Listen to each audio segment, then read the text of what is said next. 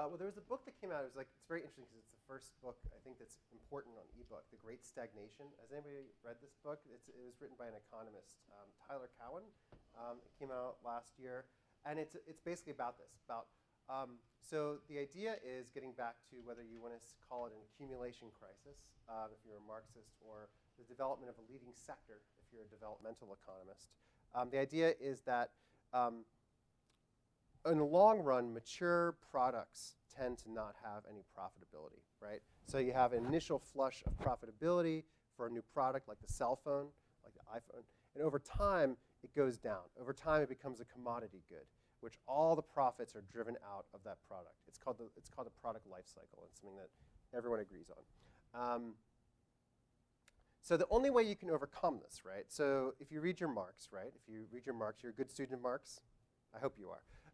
There's two ways so Marx's real idea was that in the long run, the reason why capitalism collapses is that the rate of profit falls to zero, right?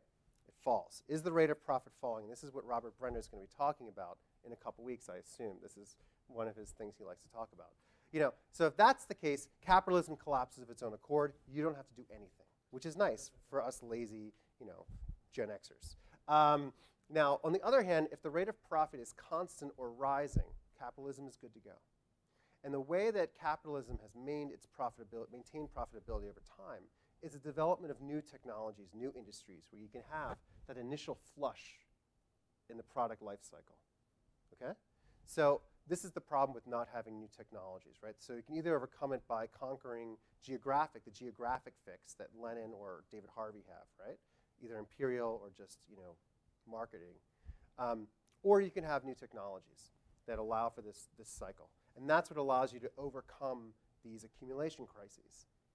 And so that's what it's all about. So developing new kinds of technologies, new places to invest all this money that's been piling up.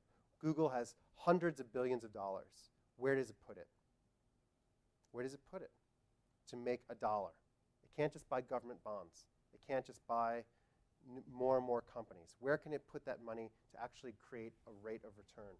And this is why you have these huge monopolies able to invest in crazy things like Xerox machines and computers and autonomous vehicles and things like that.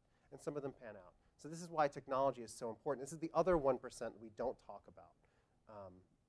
The less than 1% of the federal budget that's devoted to science research. Now, I'm a historian. I have no skin in the game with that. But that's a huge problem, that 0.8% supports the NSF and the NIH. And this basic research is essential for long-term economic growth. We don't know where it's going to pan out, but it's essential. That's a real, does that answer your question, or? Yeah. Okay. I guess I'm just wondering, you're talking about the iPhone, we keep coming up with these new sort of mini inventions. What sort of, I guess, technology will really help, establish a new sort of world?